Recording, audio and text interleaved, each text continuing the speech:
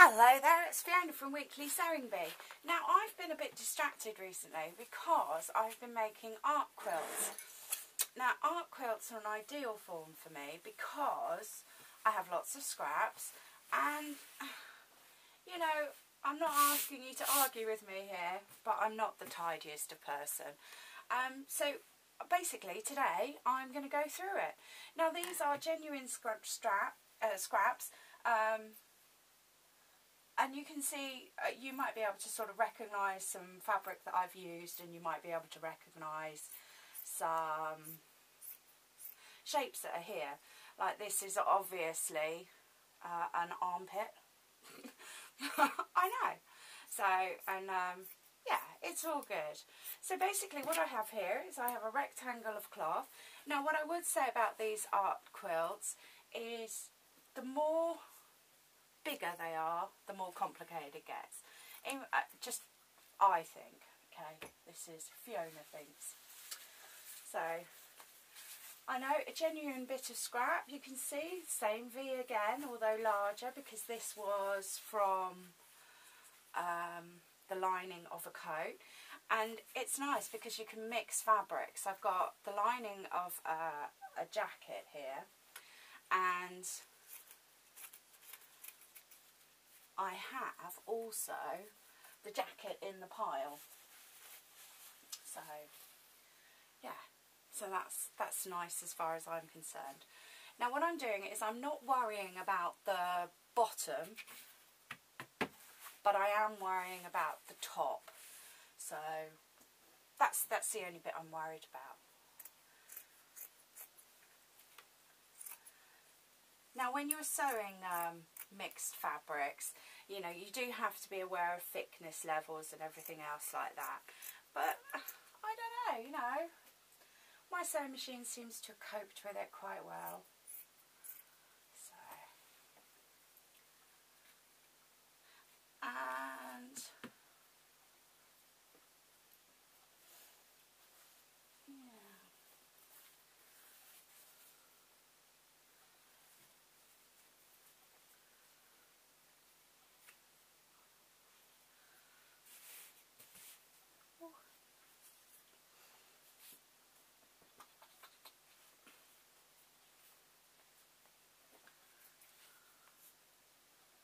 Yeah, sorry I'm not talking, I'm kind of thinking.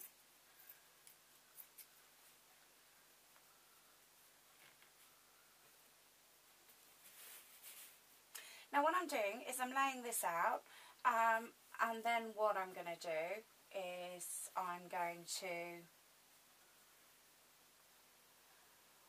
sew it together. But what I'm, you know, so I'll pick up the bottom bit and then I'll pick up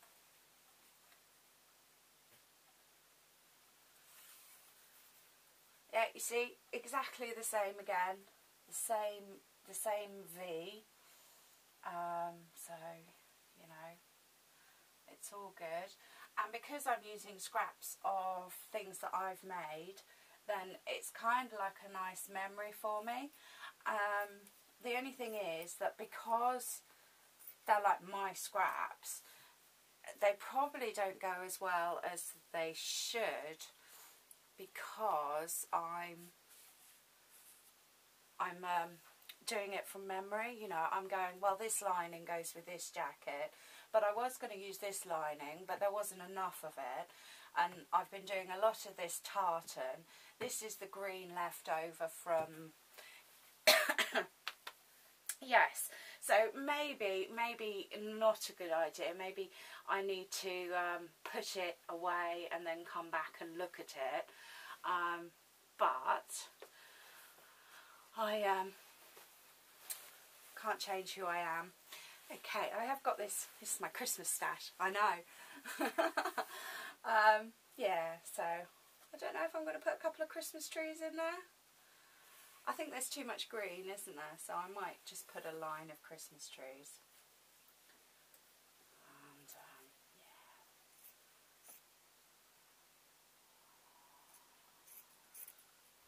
I'll put a few.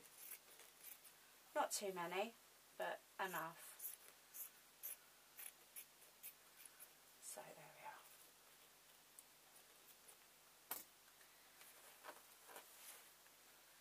I'm sure if any of you know any sewers at all, they'll be saying, oh, we have to start worrying about Christmas. So, yes.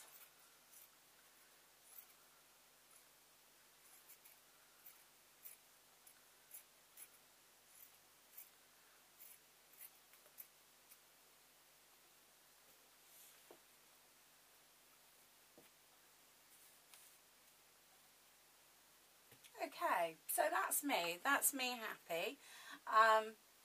Obviously this is very, very small, but I think it's an excellent size for a demonstration. Alright, so the next job is I need to lie this down somewhere where I can grab it, and then I can start sewing. And I'll sew this line on, and then I'll pick up the next line, and then I'll pick up the next line. So, yeah, it's all good. I have my sewing machine set up with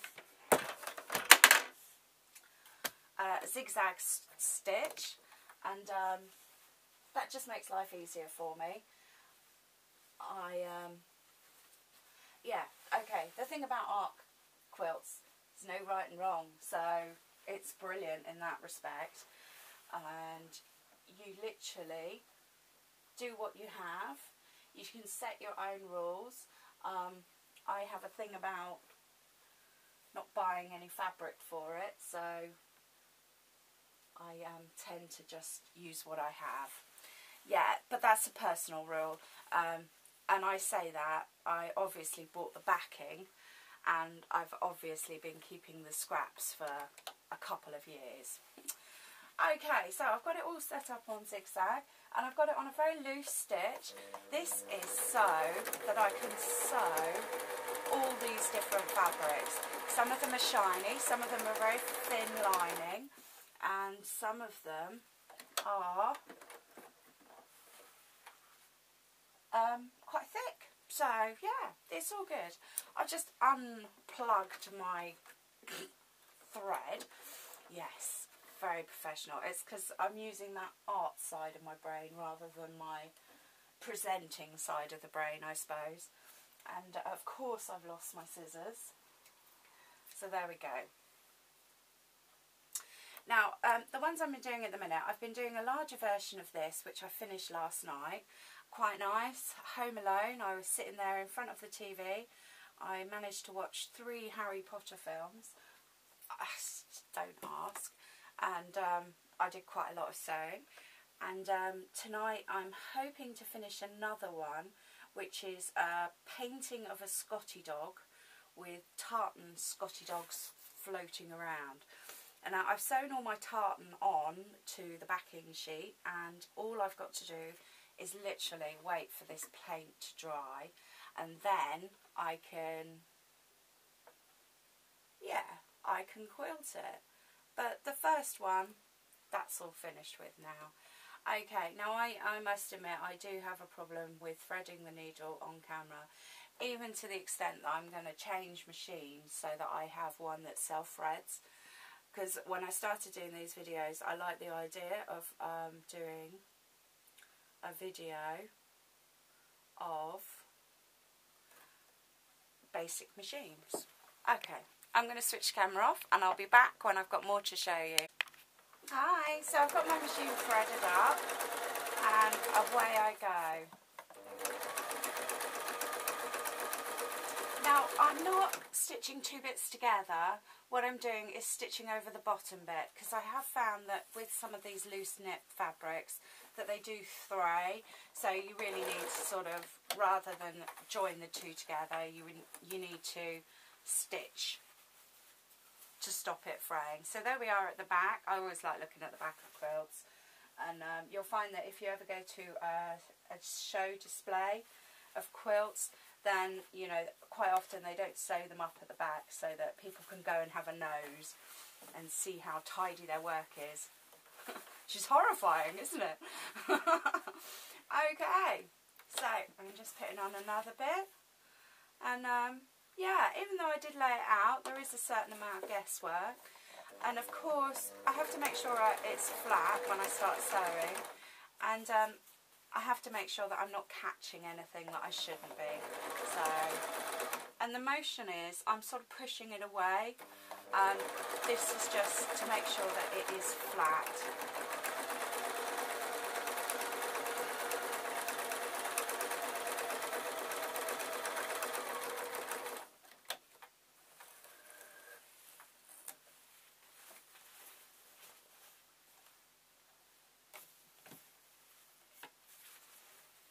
I know I'm doing a lot on my knee today because of that's just how I would work, and I'm going to just lay it flat when it's straight, then turn it on its side so that I can pick up as much of this as possible.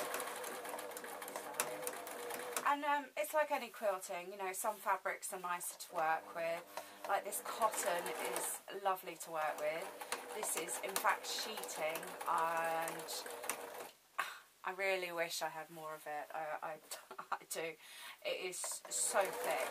It's beautiful fabric, and of course it was on a double roll as well. So, and you know, you think you bought extra, but I think this was probably the biggest bit I had. So now I've chosen to use white thread. There was no thought process. There was white thread in the machine, so. Yeah, and it depends how confident you are, I suppose. If you're really confident, then you can use another colour thread, and it's just how confident are you. So yes, obviously I'm not feeling very confident because I'm using white thread. Okay, so yeah, I find that the bits that start at the middle the hardest. So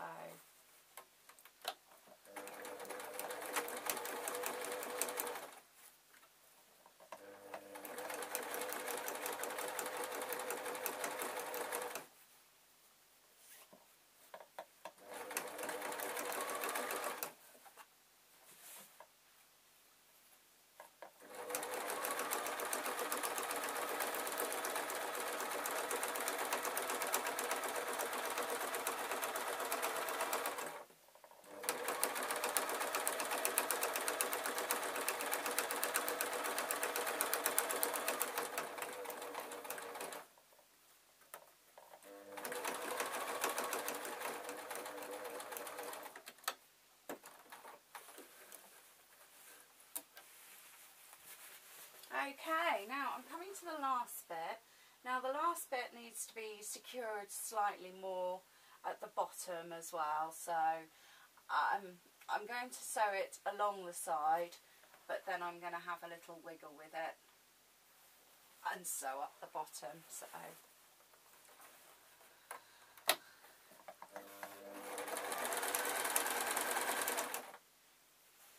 and obviously this last fabric is stretch fabric, and I've just noticed I'm actually sewing it upside down. The pattern goes the other way. But yeah, that's the thing about art quilts. Who's to say?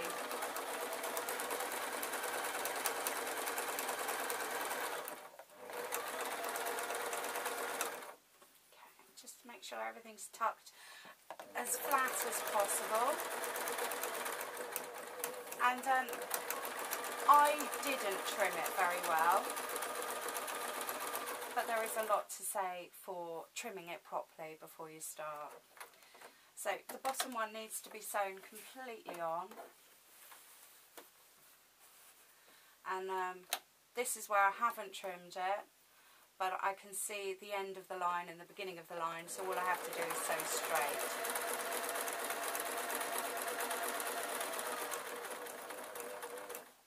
But, you know, that's personal preference.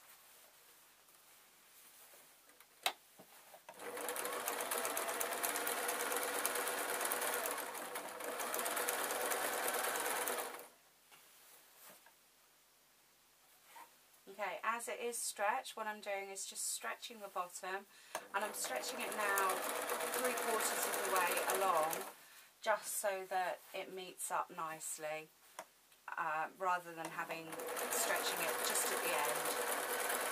Because the thing is, if you've got a gap like this at the end, then you can either sew another piece of fabric on, which is easy enough, the principle's the same, or you end up cutting down the quilt, and that is just a bit of a shame, really. It's just a bit of a waste of fabric.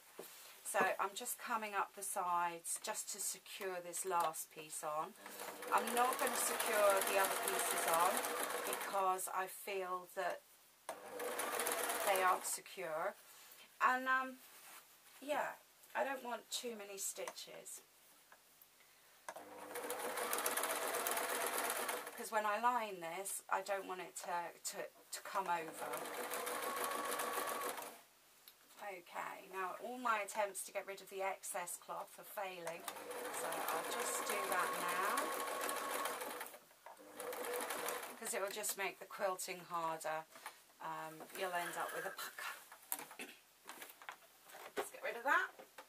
Okay, so what we've got now is our background. Now you don't need a backing sheet.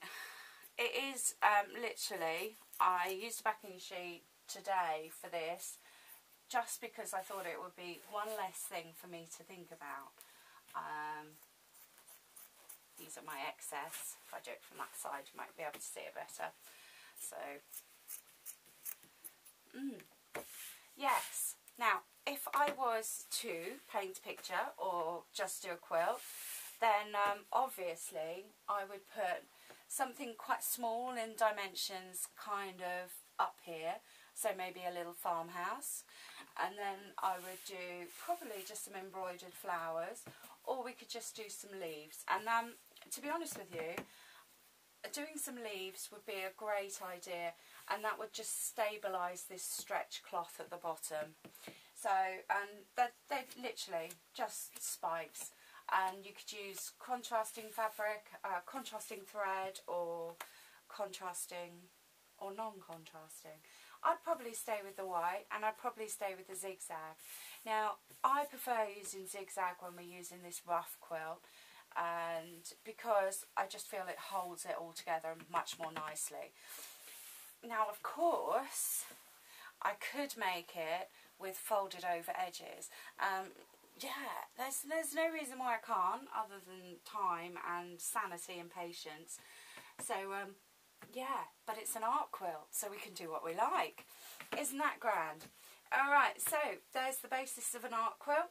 Obviously, yeah, I think it looks fine as it is, but, you know, we could do some more to it. Okay, thank you ever so much for watching. My name's Fiona from Weekly Sewing Bee. Of course, the next step is to line it and to actually quilt it, really. Or, yeah. Thank you ever so much for watching.